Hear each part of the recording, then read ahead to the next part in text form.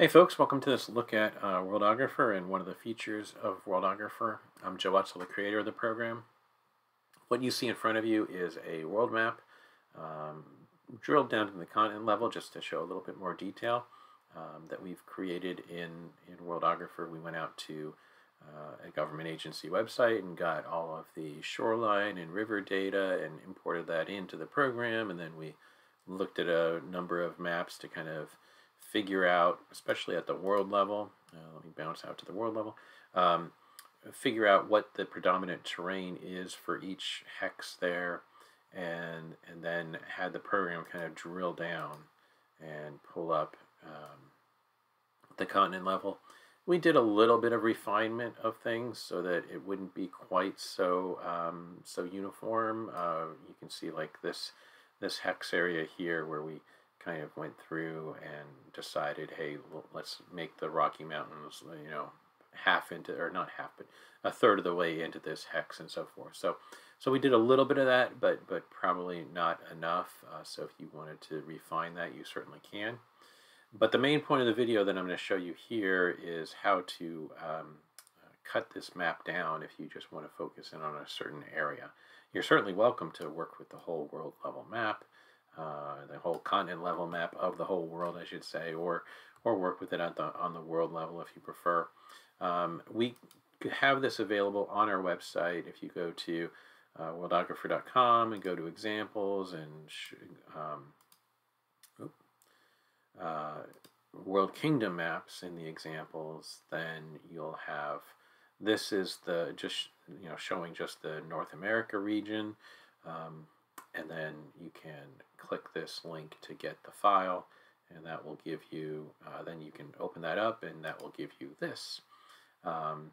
So how are we going to cut this map up? Well, first of all, we do have to bounce out to the world level. So this is a pro feature in Worldographer to be able to switch map levels as well as to cut down the map. So you're going to need the pro version to do that. But say for the sake of argument that we just wanted to do some, we have an African campaign.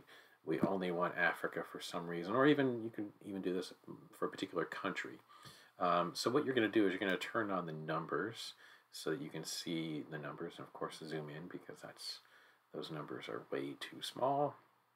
And we can see that Africa basically starts at the 50th hex over. Now these are 0 based, so that's actually the 51st hex, if you will. And what we'll do then based on that is we're going to come up to the tools. We go to expand, shrink columns and rows, and I'm going to subtract out 48 because I want to give a little bit of a buffer. If we make a mistake with this, undo is not available to us, so we're going to have to go back to the original file. Maybe you want to make a copy of it once you got things sized the way you want so that you can go from there. But we can hit OK on that dialog. I guess I could have scrolled that dialog over so that the whole thing would record for you. So let me just pull this back up just to show you the rest of the dialog, but you saw the most of it already. So now that that's been cut and this window here refreshes every couple of minutes, you can see now we've got our Africa now starts at hex 2, which is the third column over. And then we want to cut away the top, so likewise, here we've got the 10th hex down, essentially, or no, sorry, the 15th hex down, essentially. So I think we can cut 14 of them because that's going to get us to here, essentially. So let's go ahead and go to Tools, and let's cut 14 by putting in -14 here. Hit OK. You can see it slid up some, and there you go. There's your top of your map. You still have a little bit of a silhouette because when it cuts the shape, it likewise is giving a little bit of a buffer. So you can see that we've got that, and then we can cut over on the side here. This here ends at the 23rd hex over, which is the 24th, and we get to 63, it looks like. So we can probably cut 40, but just to be safe, I'm going to cut, say, 36 and see where that goes. So let's go to this and cut the right margin and set this to 36, negative 36. And that does give us, you know, hey, maybe I'm going to leave it like that because I want all of the Arabian Peninsula on my map. Maybe I don't, maybe I do. If I didn't want it, you know, I could probably safely cut 1, 2, 3, I guess 4 more. Let's scroll down. Yeah, well, it depends on if you want these little islands as part of Africa or not. But we're going to just leave it at like that. And then how far down do we want to go? You know, so we've got all the way down to the 21st, which is, again, the 22nd, because we're 0 based. And the map goes all the way down to 37. So, you know, 38 minus 22 leaves us with 16 if my math is right. So we could safely cut 16. I'm going to go with 14 again, just because I'm erring on the side of caution, and, you know, I can always cut 2 more pretty easily. So we cut 14 there, and that brings us down like that. And I'm going to leave it like that. You know, I'm going to give that extra little bit of buffer. So this is how you can cut up a world map in Worldographer.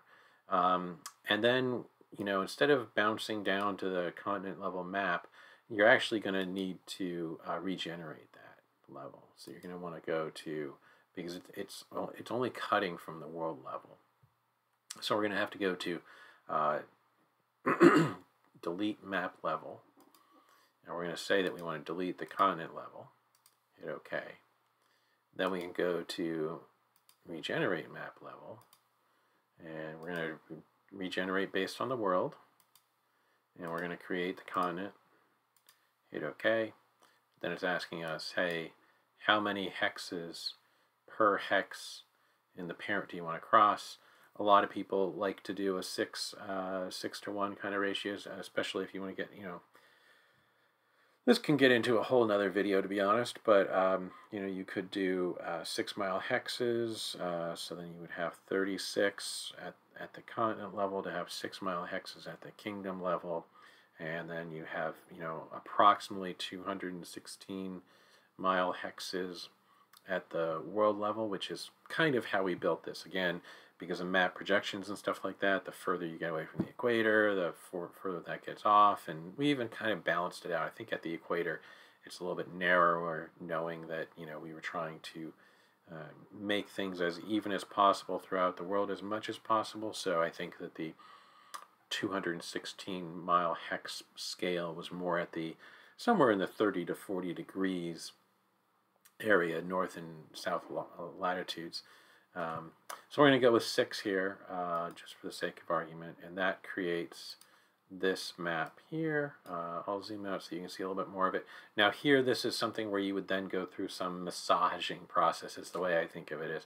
You know, of course, you know, your forest terrain doesn't have a hex shape overall to it, so, you know, you can come into the terrain window here and get some, you know, I have my favorites set. You can right click any of these to add them to your favorites or remove them from your favorites. But, you know, so you can just fill in, I didn't mean to do heavy, just fill in some of those.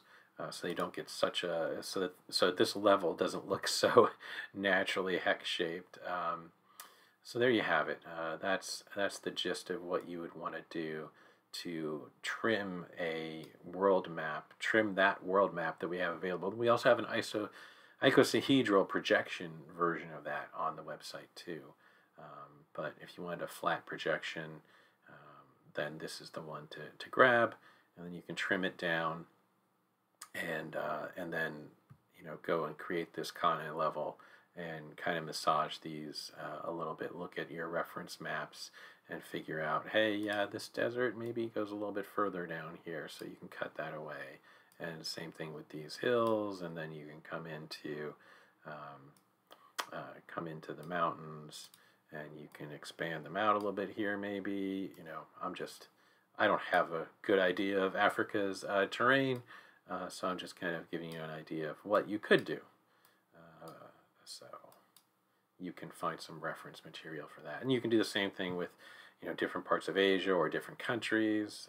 It's up to you. But hopefully this is useful to you if you're looking to make kind of a historical campaign map.